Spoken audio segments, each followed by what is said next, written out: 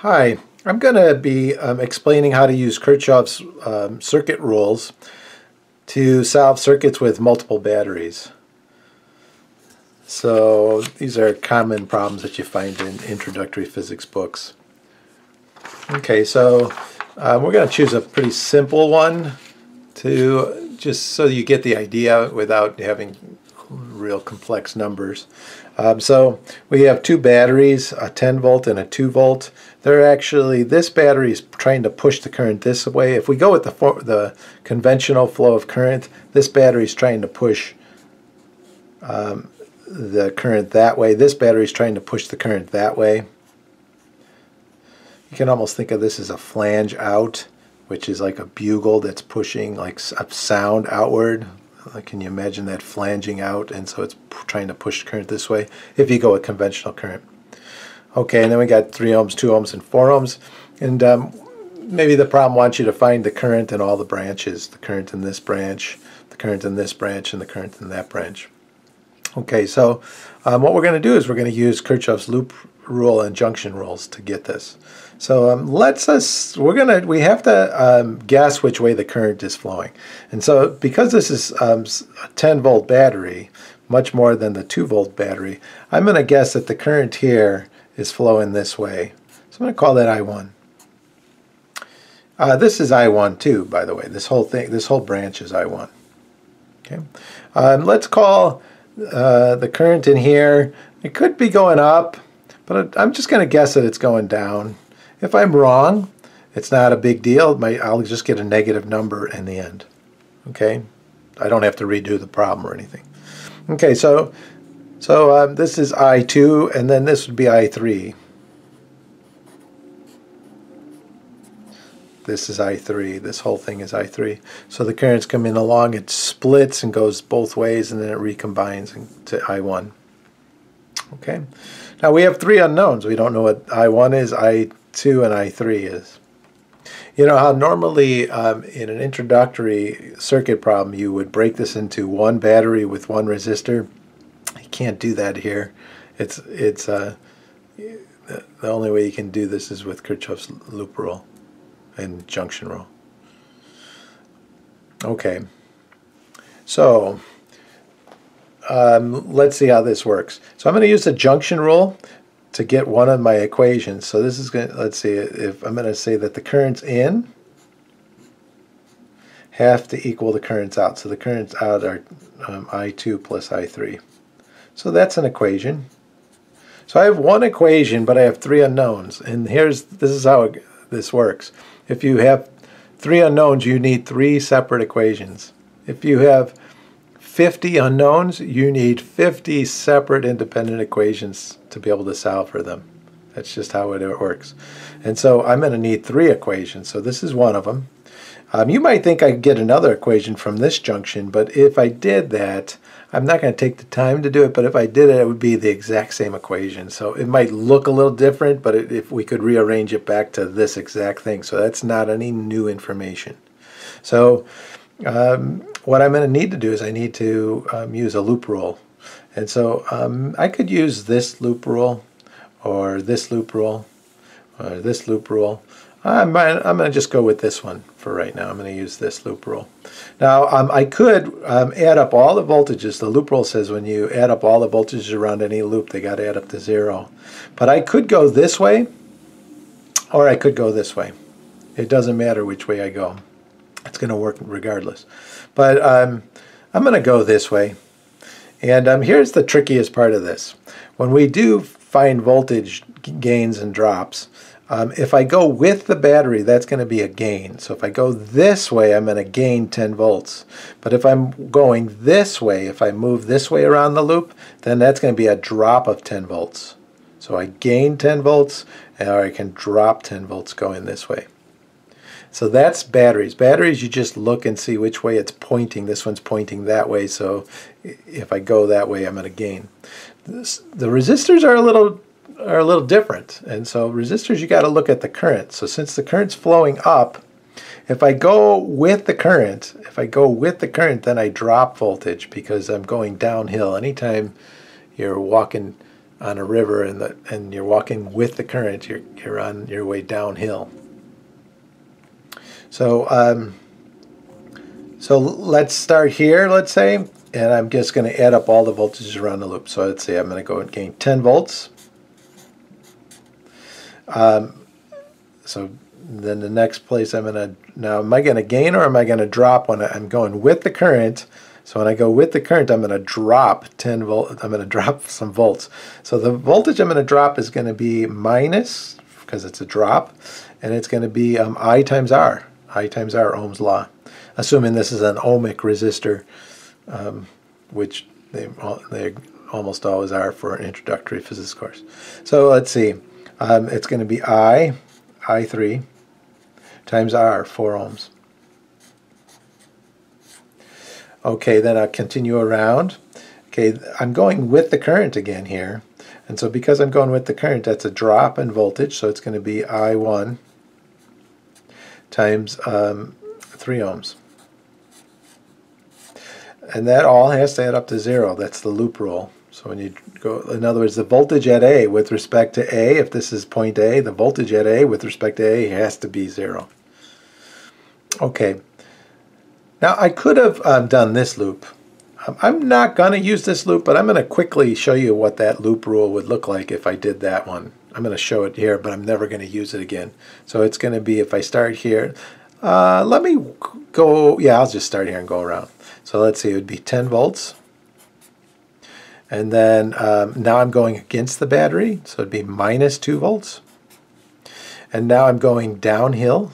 So since I'm going downhill, it's going to be minus 2 ohms times I2. I times R for that voltage. And then I'm going with the current again, so that's going to be minus I1 times 3 ohms. That all has to add up to 0 because of the loop rule. Okay, so I just wanted to show you that. To get another one, actually I could just go with those. I could use this one too though.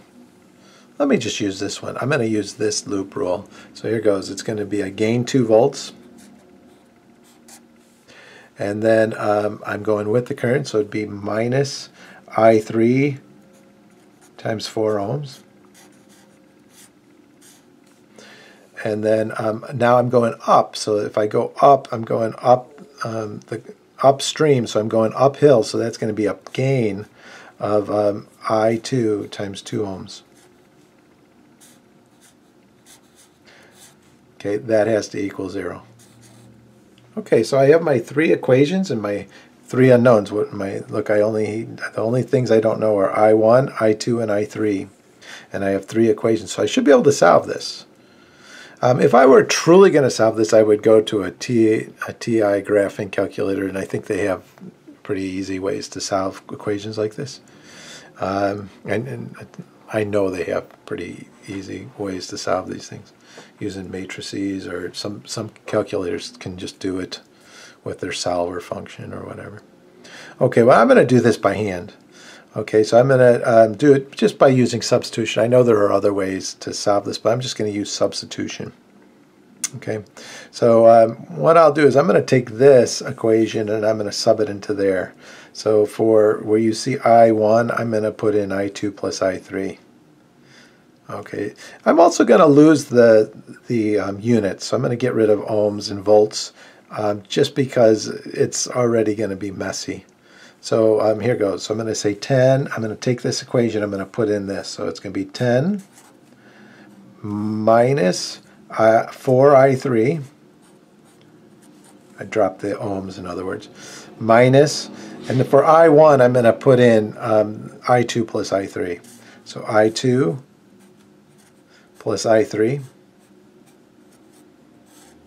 times 3. That equals 0. Okay, so here are my 2 equations, and I only have 2 unknowns. I just don't know I2 and I3 now. Okay, so maybe what I'll do here is I'll solve this for I2 and I'm going to substitute I2 in for that. Okay, so I'm going to bring this equation down here, this equation right here, and I'm going to solve it for I2. So let's see, that's going to be, if I do that, I'm going to get 2, drop in the voltage again, minus 4I3. I'll bring this to the other side. So it's going to be equals a negative 2I2. So that means that I2, solving for I2, maybe divide negative 2 by both sides, is going to be a negative 1 plus 2I3. Can you check that for me? So if I bring the, yeah, it's going to be a positive 2 times I3. Okay, so here's my one equation, and now I'm going to sub it into this equation, so I'll have only one unknown then. So here goes. I'm going to take this equation right here, and for I2, I'm going to sub in to there. Then I'll have only one unknown. So I'm going to do that up here. Okay, so here goes. What did I just say I'm going to do? I'm going to take 10 minus 4I3 minus, let me distribute the 3 in right away, 3I2 plus 3I3. Oh, wait, there's a minus there. Yeah, the negative sign goes in there, so this is a minus 2. Sorry about that. Equals 0. See, I have my problems with math too. All right, so so let me make this a little bit more simple, and then I'm going to plug in for I2 then. Okay, so I have I3, so I got negative 7I3 in there. So 10 minus 7I3 minus 3I2 equals 0. All right, so now I'm going to plug in this I2. I'm going to plug in this I2 down here into here.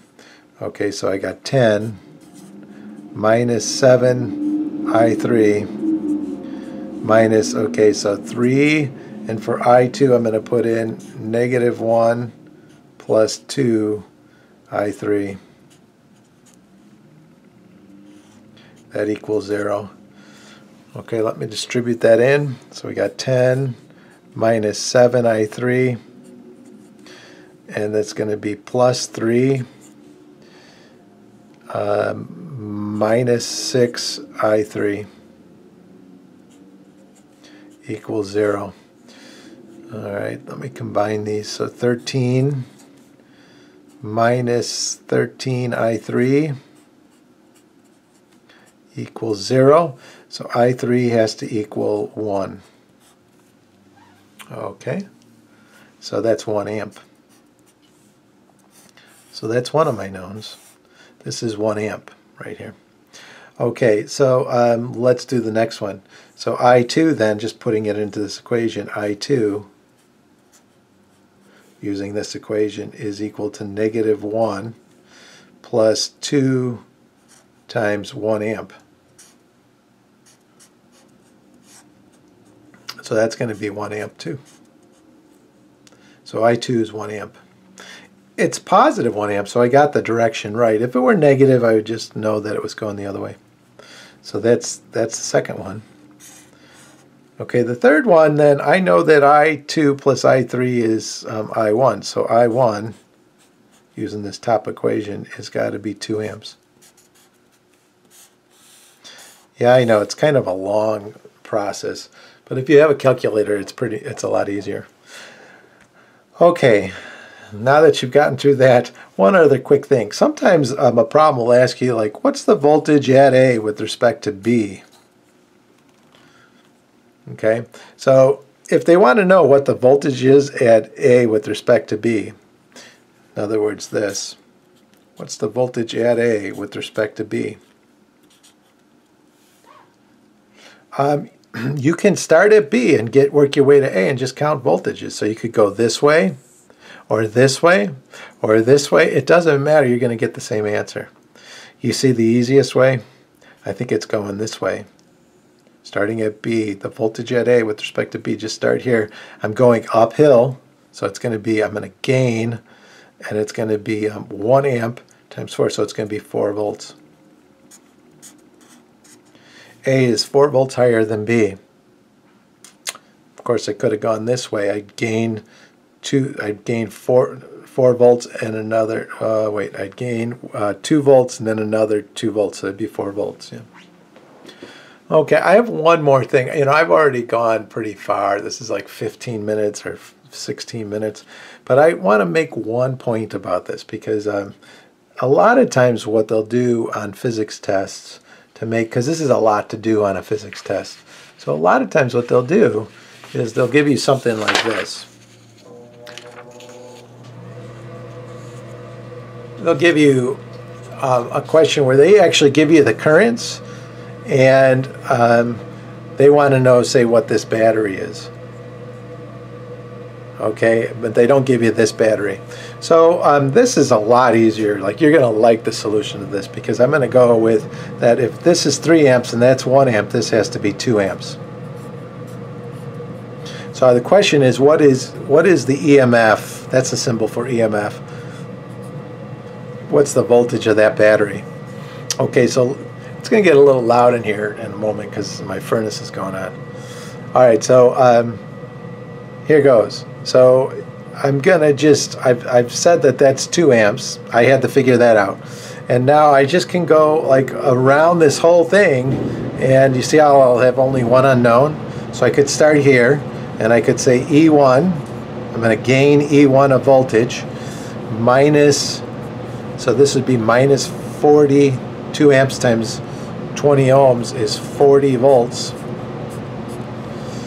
And then this, if this is 2 amps and 1 amp, this again has to be 3 amps. And I'm going to be dropping another 6 amps, or 6 volts rather. So 3 amps times 2 ohms is 6 volts. That all has to equal 0. So now I know E1 is 46 volts. That's so much nicer. So like that, a multiple choice test, that would be a reasonable question. This one would be a little rough on a multiple choice, but this one is definitely something that they might ask on a multiple choice. All right, sorry for the length of this video. I'll talk to you. Bye.